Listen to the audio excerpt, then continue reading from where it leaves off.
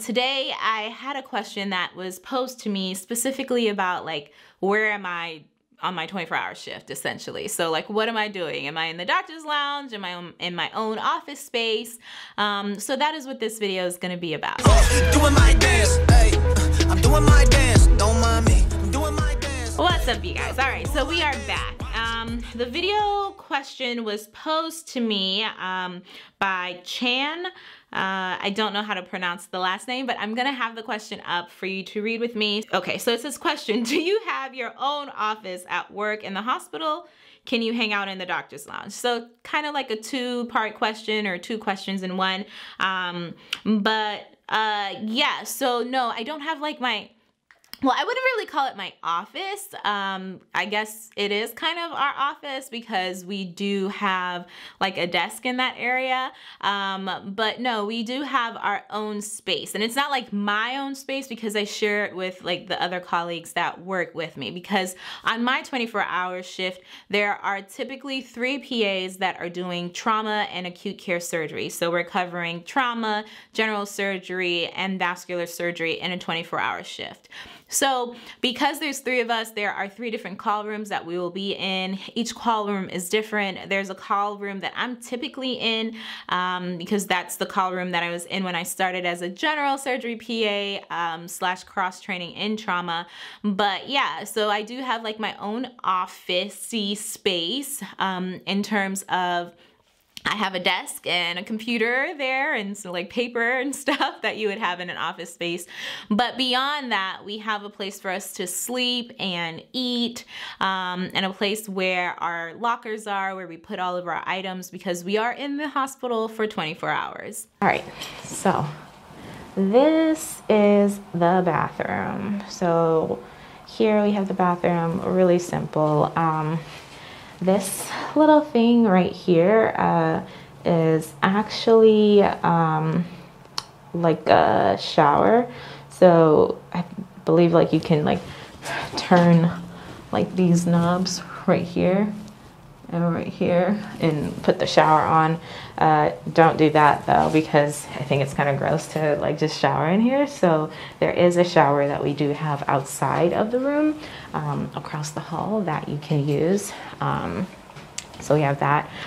This right here is actually our little like closet that we keep all of our supplies because we do have like a lot of like emergent things that we may have to do and get called for in the night. So we have like, you know, different types of catheter trays. So like different lines, right? And catheter trays. I don't know if you can see this, but catheters, and these are, you know, like all of our various different things that we have here, gowns and such, right? Just some more things here that we'll use from time to time. I have some tape, obviously, like we need tape for various different stuff. And then this is like all of our lidocaine because we use like lidocaine for all of our various different procedures like chest tubes and central lines and things like that that we may be putting in. So we do have that. But yeah, this is our little closet of goodies, I guess you can call it. So that is that. This is the actual room, my computer, where I'm actually like gonna get some work done shortly for all of our things. And then this bed, actually, this is where like when the residents would stay like kind of with us, they would sleep here at night and we're like on the bed. I've never been in that position, but this was like before our whole merger of teams to become like an acute care surgery team. When it was just general surgery, they would sleep there and we would sleep on the bed over there. Well, this is a bed. We have like 2 computers. We usually have 3 computers in the room, but have 2 computers, a little fan because sometimes it gets hot in here.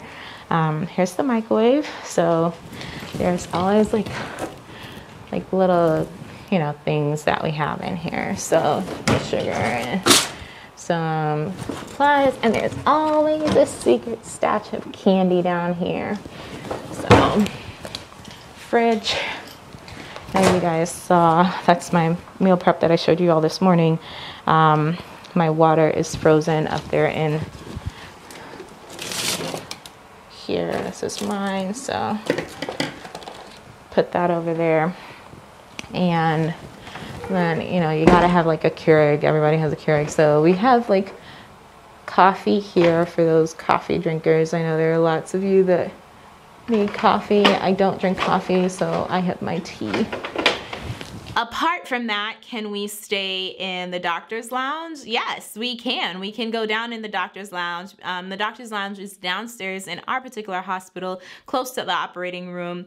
It's there because, and it's close to the cafeteria as well, because, you know, our physicians are coming in and then, you know, maybe they go and eat and then they do their dictations, or they just did surgery and they come in and they do their dictations there as well.